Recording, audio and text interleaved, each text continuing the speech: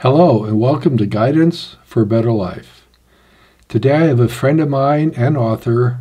Her name is Michelle Hishman, and she's going to share a beautiful story how a very important prayer in her heart was answered. She had a very dear friend struggling with cancer a long ways away, and it was impossible or virtually impossible to visit, and she wanted to send love. And God found a really nice way that Michelle could answer her prayer by sending love to her friend, even though she didn't technically travel. So I hope you listen. Hi, Michelle. Hi. How you doing? Good. So you had a dear friend that had cancer, and then it was in remission. And I guess how long later when it came back again? Quite a while. It was probably about 15 years or so. Okay, so it looked like everything's fine. Was the second time? This was pretty serious. Yes, is that right? very serious. Did she end up passing? No, Oh, she she's didn't. fine. Okay, wow. That's a whole other story. Yeah, Awesome. Yeah. But during this time, you were a long ways away from her. Well, actually, before we get into your particular story, I'd like to know more about her.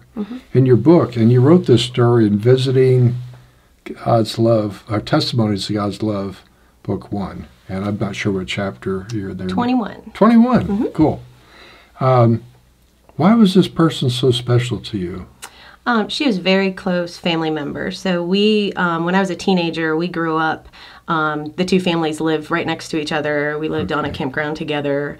So she was a very, very close family member. You said in the book you called her an aunt, and you looked up to her. Yeah. Was she older than you? Yes. I was the age of her children. Okay. So, Yeah. even though you weren't blood relatives, she was important in your life. Absolutely. Okay. Yes. Yeah. So She was actually my brother-in-law's sister. So okay. Extended family. Okay. Yeah. But you really love her, and you Very looked up much. to her, and you had a lot of memories. You were right in the middle of raising your children and a long distance away, and practically speaking, you just could not go visit her. But did she end up in the hospital for a while? She did, and she was doing chemotherapy treatments. Oh, wow. It was a long process, and she is a widow, so she and has a disabled son. So she really needed some help and some support, and a lot of family members and friends were coming to help her. So I was thinking of her. I was thinking of them because that's quite a responsibility for her family. Yeah, in your story you said all these people that mostly you knew were helping. Yeah. And it sounded like you really wanted to help also. Yes.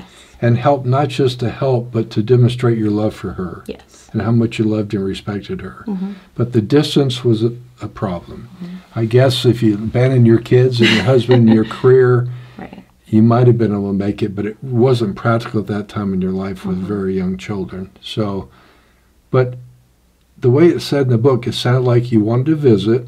It was very much a prayer in your heart.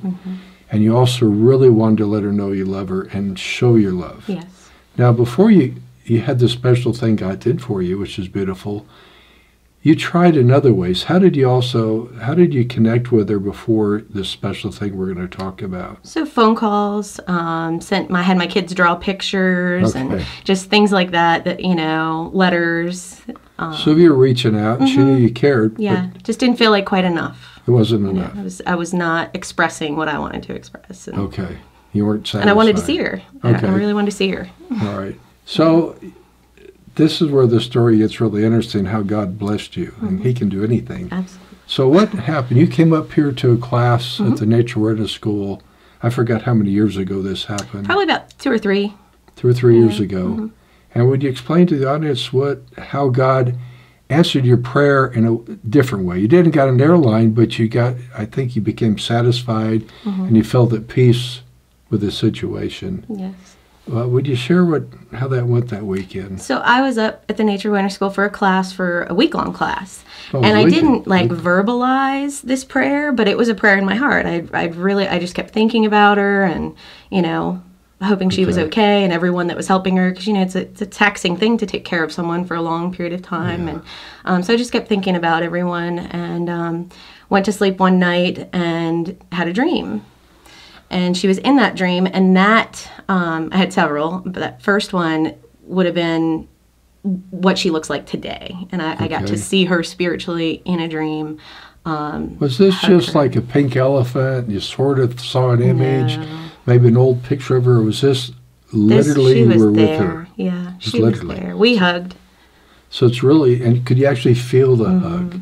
Could you smell her? Yeah. And Yeah. so it's not just the dream that a lot of people think about. This is a real experience the divine allowed you. It was way more than a pink elephant and some weird stuff you had to figure out. It was very literal, right? Yes. Okay. Yeah. Not just a picture or going, sending a picture. It was, she was there, we were there, and we actually were able to give each other love. And Was she surprised to see you? yeah, she was really happy. She's Okay. really, she was going through a lot of things physically, but in that dream, she was smiling and, just sparkling. She was happy. Okay. I think that you had a series of them that weekend. Yes, so they kept coming. Okay, that's one. Yeah. And you actually hugged.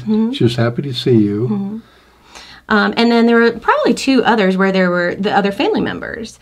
And some of them were set back in time, like we were back living next door to each other, and just kind of hanging out on the back porch kind of thing. Like The just, good old days. yeah, it was more memory, kind of like positive memories I would have had from them. But it was, Okay. we were there, And it seemed very real. Just very real. because there's dreams. Some people have dreams where they're real fuzzy and there's funny characters or pink elephants or whatever, and you kind of have to interpret that, which is sometimes worth the effort.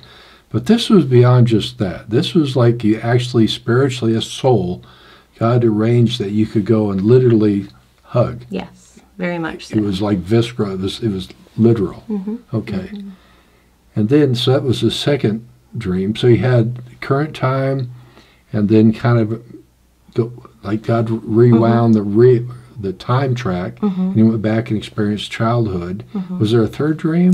There's a third dream, and it was very short, just a snippet, kind of like present day again, where like my family, like she was here with me and my children. Oh, your husband and your kids. Oh. Which was really neat, and actually they came to visit last year, after and we she- hadn't I hadn't seen them in years. And So it kind of covered all bases. Yeah, You got yeah, to it was see her really neat. current time, go back your childhood, those memories, and then she got to come visit your family. yeah. So Wow, it was freaking flyer more than I asked miles. for. yeah, it was really. Now, speaking of asked for, you didn't literally do a formal prayer. No. You didn't sit down and maybe hew like we do and ask to visit or have arrangements made so you could fly out or anything. But why would God answer a prayer if you didn't actually pray? Because he loves us. He loves me. us, Yeah. and he loves each of you out there. And he knows what's in our heart. And even if you don't verbalize a prayer, if it's something good for you and it's something dear to you, often God, I believe, and it's our experience up here shows, he takes that as a prayer. That's really a gift of love when you don't even have to ask. He just knows something that you wanted very much, and he granted it by literally allowing you a soul to go visit. It was really more than a dream. It's almost like spiritually traveling, which he can do, of course. So, very cool. So, I didn't actually know from the story if she survived. Yes. And she came to visit. She did okay now? Yes. Neat. Is she still a dear friend? Yes. Very much so. So, do you feel that you were able to visit, apparently? Do you feel also in your story you said you wanted to express love to her? Yes. Very much so. So even though you didn't verbalize the prayer, God took what was in your heart as a prayer, and you feel, the question is, that sounded wonderful, but did it scratch that itch you had? Yes. Very much so. And that's a way you know if something's real. If you're not sure you have a dream that's real, but if it scratches the itch or that need that you had, that's a good indication it was actually real. And of course you know that because you've had a lot of experience. It's like with a dreams. closure with that, keep having her on my mind. And she was still on my mind, but not in that I need to reach out way. So it satisfied you almost as if you flew out to meet her. So that's pretty real. It was amazing.